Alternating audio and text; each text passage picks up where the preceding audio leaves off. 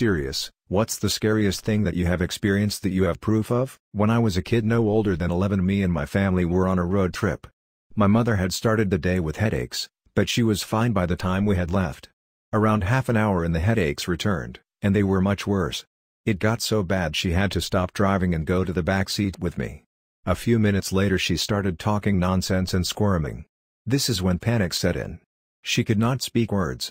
In absolute terror we drove to the nearest tour, while my struggling mom held my hands. In that moment I was certain my mom was going to die right next to me. However, we got to the hospital, and they were able to help her, and she survived. Turns out she had a stroke. Proof: medical records. It's also weird to think Golden got out at age 21, then later got married and had a kid and had a sort of normal life, I'm assuming. He died last year in a car accident coincidentally. The other guy is out there just living his life. Incredible. Right? This shooting had such weird circumstances. I'm not sure, but I think for decades they were the only surviving school shooters who were walking free with a clean record and ability to buy guns. Those were two literal boogeymen from our childhood that many of us fear the very real possibility of running into at the supermarket. It boggles the mind. Part of my trauma manifested in fixating on trying to find them through amateur sleuthing. It wasn't healthy and I thankfully worked past it. It does help that Andrew died in that wreck, I hate to say. It's an ugly thought, but he escaped true justice for 20 years, so fuck him. Thanks for sharing, and I'm glad you are better now. That 11-year-old photo of you looks so innocent. It breaks my heart to think of what happened to you and the others at such a young age, but I totally understand what you mean about amateur sleuthing coming out from trauma. I've done that too. It's weird how that works, isn't it? I was in a car accident with my mill. We hit the back of a loaded log truck. It was weirdly similar to how traumatic events are seen in movies and shit. I remember it like everything was in slow motion without sound. Just before the actual impact I had the weirdest urge/thought that I needed to plant my leg so my phone would be okay in order to call my, at the time, boyfriend. I didn't think I was going to die or about anything other than I need that phone to call my boyfriend. I assume I was knocked out for a bit because the next thing I remember is suddenly being conscious again, not like waking up but just being aware again. There were logs in between me, the passenger, and my mill driver. I could only see her chin and hear what sounded like snoring. I was terrified that she would die, but it was a muted terror, like, I knew that's how I felt, but it was behind a wall. It was on the border of disassociation but not quite there. I couldn't open the door, so I climbed out the window and yelled to call 911. The truck driver had already put out road flares and called. I called my boyfriend to tell him what happened. My memory gets quite choppy from there. I remember a very kind nurse who had been driving home from work staying with me on the side of the road while waiting for emergency services to get there. I remember paramedics or firefighters, not sure which, showing up and starting to cut through the metal of my mill's truck to get her out. I told them that the truck had a back door they could open. I guess I just wanted to be helpful. The paramedic/firefighter thanked me. The wonderful nurse who stayed with me convinced me to go in an ambulance because I didn't know what to do since I wasn't actually hurt. I was extremely calm until the ambulance started moving, but the paramedic was really great at distracting me to keep me calm. He noticed my Doctor Who ringtone, so he started to talk to me about the show. It was probably the weirdest mental state I have ever experienced. I remember the paramedic trying to get N4 in my left arm, but that arm's vein is weird and it hurt a lot. I asked if he could put it in the right one because it has a really great vein. I've had a lot of blood draws in the past. He said yeah, but seemed unsure of how because that side was against the wall. So helpful. In pain, me just yelled, "Just get on top of me and do it," remembering that now always cracks me up. My mill was taken to the hospital by helicopter. She was in the ICU for quite some time but survived. She has some brain damage, but it's mostly memory-based and getting better every day. She had also lost the ability to taste/smell but has recently said it's about 70% back. She is quite possibly the nicest and most optimistic person I've ever had the pleasure of knowing. She saved my life by turning the wheel. I had some scratches and body aches, but that's all. I will forever be grateful for her existence, especially her continued existence. I had a bad fear of driving before the accident and I still have it now. I'm 25 and I've never had a driver's license, but I'm working on it. Sorry for the long rambling and unnecessary details. I guess I still haven't gotten over it and it helps to talk about it. It's been around 6 or 7 years, so I feel like I should be over it, but I guess I'm not there yet. The slow motion is so legit when people think it's exaggerated on TV. I was in an accident when I was 9, driving a go-kart on the dirt road in front of my house and got hit by a 17-year-old neighbor who was racing his dad. I very much remember it in slow motion and blacking out before feeling the impact. I came to several minutes later to my mom running towards me after they knocked on the door to tell her there had been an accident. That day still haunts me sometimes because I cried through the first words I could muster before I realized how bad it really was. I wish it was all a bad dream. I wish it was all a bad dream. I could see quite a bit of blood, but I don't remember any pain since my body was experiencing shock. I looked down at my right leg and saw my femur, thigh bone, broken and protruding through the skin. I reached down and rubbed it because in that instance of my mind, I figured I'd never have another chance to touch my own bones. For real. I got in a head-on collision with a combined speed of both cars at about 60 to 70 miles per hour. Someone cut a guy off and he swerved into the lane I was in. There were maybe 4 cars distance between us and maybe like 4 seconds from the time we saw each other until the time we crashed. That few seconds felt like minutes. I am not really sure what happened during that time, but it was long enough for us to both hit our brakes and try to turn our cars out of the way of each other's. All I remember is seeing his car in front of me, hitting the brakes, a surprisingly, quiet crunch sound, looking at a deflating airbag, hearing distant-sounding screams, then getting out of my car to see a man in the street screaming at an old couple in a car. Once I got out of my car everything just felt like a dream. Turns out that the guy screaming was the guy I crashed with and he was screaming at the people who cut him off.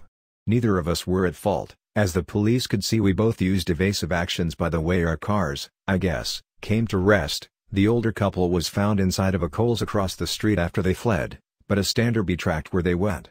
The older couple was actually found to be the cause of the accident. Well, that was longer than I expected. DL, doctor, was in a head-on car crash. The seconds leading up to it felt like an hour, else that day felt like I was just floating along in a dream. I've posted this before. Definitely more creepy than scary though. A couple of years ago I rented an apartment that was in a massive old architecture-style building, no idea how old it was. I remember when I did the showing they showed me a door that had an elaborate staircase that went straight up to the ceiling and explained that it went to the attic, which was sealed up. When I was finally moving out curiosity got the best of me and I pushed on the panel at the top of the stairs until it popped open and hoisted myself up there. It was completely dark and the floor was covered in at least an inch of dust, and I found that it was an entire extra floor to my unit. There was some old rotting furniture and magazines littered throughout the rooms. I eventually found a small hole in one of the walls that went into the sealed-off upstairs of the unit next to mine and decided to go through that one too. I found a smaller hole at the back end of that area that led to the next one. I eventually made my way through about 5 or 6 of these sealed-off spaces that had no entrances save these small holes in drywall. The farther I went in, the older the furniture I found, fridges from the 50s or earlier, old dishware, and so much dust over everything. The last unit was the most interesting, hand-painted scenes on the walls and holes to the attic letting sunlight stream in. I took small videos but they're all on Snapchat so they're hard to post. I must have been up there for hours just exploring alone in the dark. I was pretty lucky to have the only room with access up there. I took snippets of video on Snapchat, wish I would have taken more pictures. https://imgur.com/a/dz geef. One evening I was with a couple of friends in my school to cook for an event. When we realized that we were still needing stuff, I jogged towards the nearest grocery store, ran. I had just left the school ground and was running around a street corner when I suddenly saw 2 police officers right in front of me, like 1,5 meters. I have to add that it was also pretty dark. They were as scared as me I assume, because one of them immediately drew his sidearm, but didn't point it directly at me. For me as a German this was a hell of a shock because I hadn't had any contact with weapons till that point. Anyways, I immediately put my hands up and behind my head, because I definitely didn't want to get shot by a scared police officer, especially not with 17 years. After I explained why I was running and where I wanted to go, they apologized and I could go. It wouldn't be until I went to bed when I realized that I could have been shot there. I know that the German police handle shooting as a last-second option, but seeing a loaded and cocked firearm which is almost pointed at you, scared the shit out of me. But now it's a pretty cool party story. Yeah, bit I'm at work, we'll add info to this later. Edit. My day 1 of symptoms was March 11th. Remember, this was at the very start of the pandemic, here in the US. Italy, Spain, Iran, China, South Korea, some other places had been hit pretty hard already, but in the good old US of A, we were still pretty blind to what the possibilities were. Anyway, March 10th and 11th were my days off from work. I spent them running errands, cleaning, relaxing, normal weekend stuff. I went grocery shopping on the 11th to make green chili chicken enchiladas for dinner, and started feeling a little rundown hustling through the store. When my girlfriend got home I told her I was too tired to cook, so we went out for pho instead, because when a cold is on the horizon spicy foods usually help keep it at bay. Next morning, I was fluish, so I called out sick. Lather, rinse, repeat on Friday the 13th. Basic bad flu symptoms: tired, sore muscles and joints, runny nose, cough. I felt a little better on Saturday the 14th. I went to work. That night, one of my coworkers was confirmed corona positive, so the leadership at work emailed and texted everyone that we were shutting down to deep clean the office, which for me meant that I could just sleep the next day and get over this damn flu. The next day, it got worse: loss of appetite, mental fogginess, my poop was a weird yellow color, and extreme weakness to the point I couldn't pick up my phone to check for updates from work. My boss called me to let me know we were shutting down until at least Thursday, and would most likely be working from home for the duration, but it would be a few days while IT got kits together. Great. More time to heal. All these symptoms just get worse over the next week, and I'm using the telehealth app from my insurance provider to get treatment, because I hadn't needed a doctor in years, and my old doctor had retired. Each time I had a remote session with a doctor they told me to stay home, take ibuprofen for the inflammation and keep taking Aleve for the flu symptoms, and because I didn't have shortness of breath to not go to the doctor or hospital because I would be turned away. I was prescribed Augmentin because I tend to have a sinus infection. Augmentin has to be taken with food, but the main side effect is nausea or vomiting, so twice a day when I had enough energy to rest 2 mandarin oranges and some applesauce is take my pills, and shortly afterwards vomit it all back up. Because we were back to working from home I needed a doctor's note to go out on short-term disability at work, so I spent a day calling every doctor on a health insurance website to see if they were taking new patients, and got an appointment for Thursday, March 26th. At the doctor's office they listened to my lungs, and heard fluid. Yay! Pneumonia. They took a sample to test for corona. They wanted a chest x-ray to check the spread of pneumonia, but it took about 40 minutes because the x-ray machine was malfunctioning. Mind you, it had been almost 2 weeks at this point that I had sat up for longer than it took to go to the bathroom. I was pretty tired by the time they took me to the x-ray room. They had me stand up against the wall for the chest x-ray, and I got a little dizzy and reached out to steady myself. Next thing I know, there's nurses and doctors crowding around me because I had passed out and hit my head. They told me I was going to the hospital. Yay! Ambulance ride. At the hospital, I was retested for corona, given a Z-Pack to treat the pneumonia, had an EKG to test my heart function, and a lot of blood taken for other tests, and placed on oxygen because my oxygenation was in the mid-70s. Good oxygenation is 99 or 100, down around 80 you run the risk of passing out and I was below that. They called me presumed positive, and checked me into the COVID ICU, with the acknowledgement that if the test was negative I'd be moved to another ward. I was given intravenous anti-clotting medication, and a shot of a different anti-clotting medication in my belly. They checked on me regularly, and had to completely gown, glove, and mask up each time. I was consulted about hydrocolquamine, but decided against it because of the cardiac risks. Because the Z-Pack, clotting medicine, and oxygen were helping move my oxygenation numbers up into the mid-90s, they discharged me on home oxygen therapy with visits from a home care nurse. I was quarantined for 21 days, a week longer than the normal quarantine. I still have long-term effects. Chronic fatigue, shortness of breath, loss of appetite, intermittent rash, cough, runny nose, muscle and joint pain, mental fogginess. But almost every day is better than yesterday. On the plus side, I had several people reach out to me to make sure I would have food and supplies. And I was paid to stay home and recover for 8 weeks. Every day is a challenge. But life is good. It was a week and a half into the pandemic and people were still very unsure what was coming. Like the point where people were withdrawing and hiding cash in their homes, stockpiling food and maybe even keeping a weapon next to their bed. It was almost midnight and my BF and I were up watching Tiger King in my apartment. All of a sudden we're surrounded by deep booming noises that are shaking the walls and floor. We were disoriented and couldn't figure out what was happening at first. Was someone trying to knock my door in? Was someone throwing big pieces of furniture down the apartment building stairs? The booms continued. We saw flashing blue and red lights reflected on the walls and looked out the window to see firefighters in masks and oxygen tanks and random neighbors running out and down the alley with pets in their arms. We grabbed essentials, threw on our jackets and went out the back door. I yelled to a firefighter, down below in the alley, "Should we be vacating?" He said, "Stay there, we'll have someone come check." It turns out there was a gas leak in the building and the utility room was directly beneath my apartment. Firefighters were breaking down the door to that room to turn everything off. Firefighters checked the apartment and told us we only had low levels of carbon monoxide and to open all the windows and not go to sleep for another hour. We were so filled with adrenaline at that point we stayed up and finished Tiger King. That reminds me of when I went trekking in a beautiful forest in the Dominican Republic. I asked our guides at the beginning if we'd be encountering any water above 2 or 3 feet because I'm short and I can't swim. He said no, and we went on our way. It was great, exciting. But then we got to a steep cliff that ended in a drop into deep, raging water. He looked at us and said, "So, we have to jump." I froze, looking between him and my husband. My husband looked at me like it'll be fine and I looked at him like I will kill you. I told you I did not want to do this.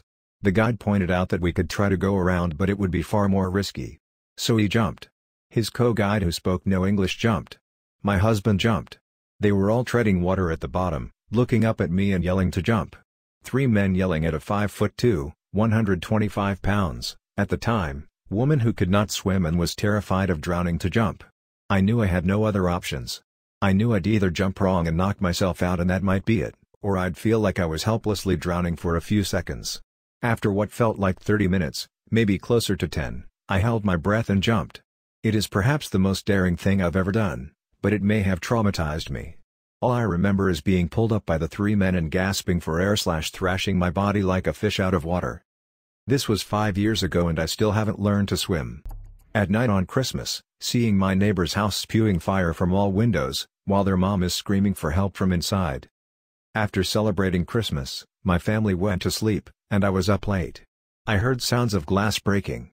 Wasn't sure at all what the sound could be from at first. My first thought was a truck transporting construction waste went over a speed bump, but as the sound happened again I started walking through the house and looking out to see what it was, because my new thought was that someone is breaking a car's windows with a bat. From the living room, you can see the outside pretty well on all other sides, but not northwards. Didn't see anything happening outside from the living room, so I thought I'd return to my bedroom.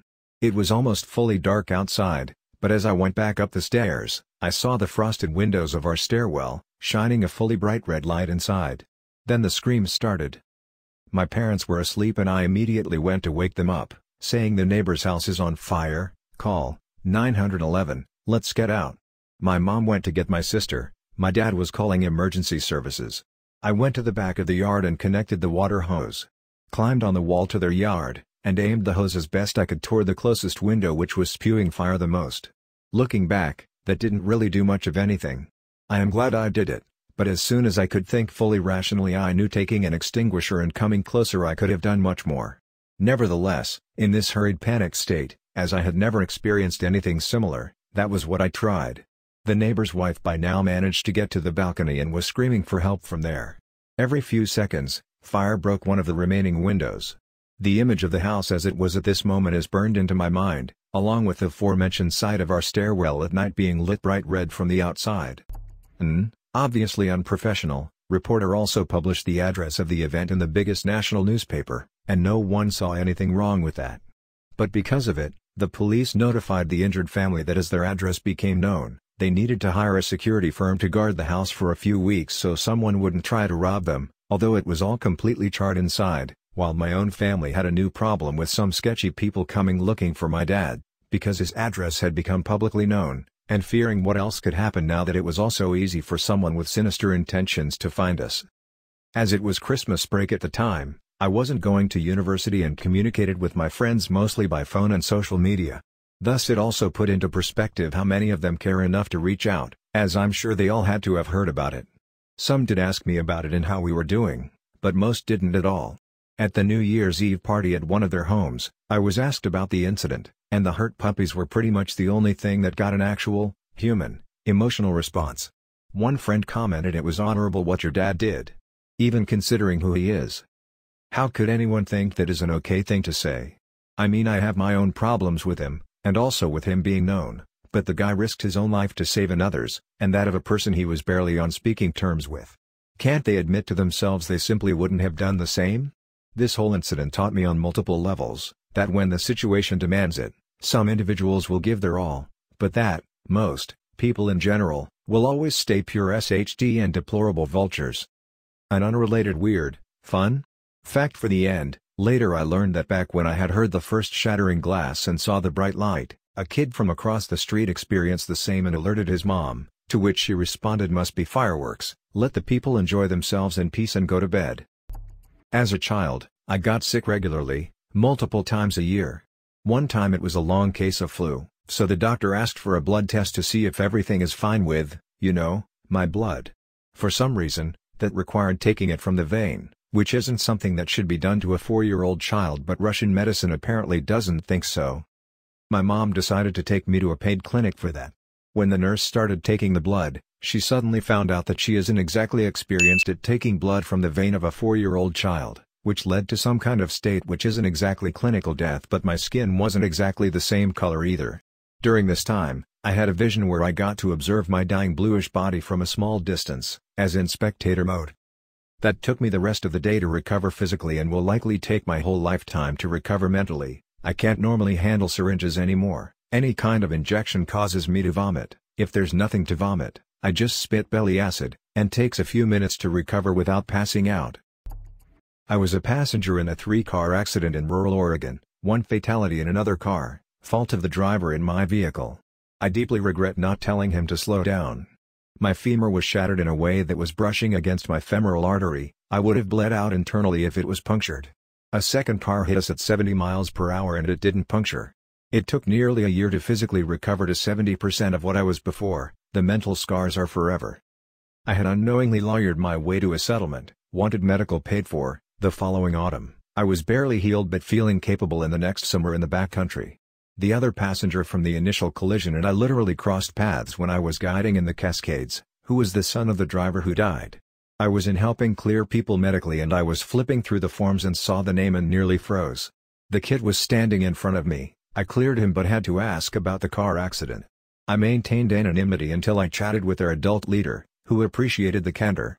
Everyone decided mutually it was better for us not to talk, and let him enjoy his experience.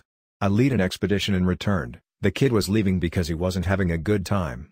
I was smoking a cigarette next to the gate of the property and watched him drive away. The kid was staring right at me. That look was the scariest thing that I've ever seen. It was a week before the 1-year anniversary of his father's death, caused by my friend driving. We never talked. The lawyers representing that family had a settlement that I cut it into from my driver's insurance co. In my mind I had taken money from that child, until I realized that some things are out of my control and I had to forge my own path. Money came and went, but I did do good with it. The chances terrify me, even since I've adopted the philosophy of never tell me the odds. I'm haunted by it all, and will continue to be.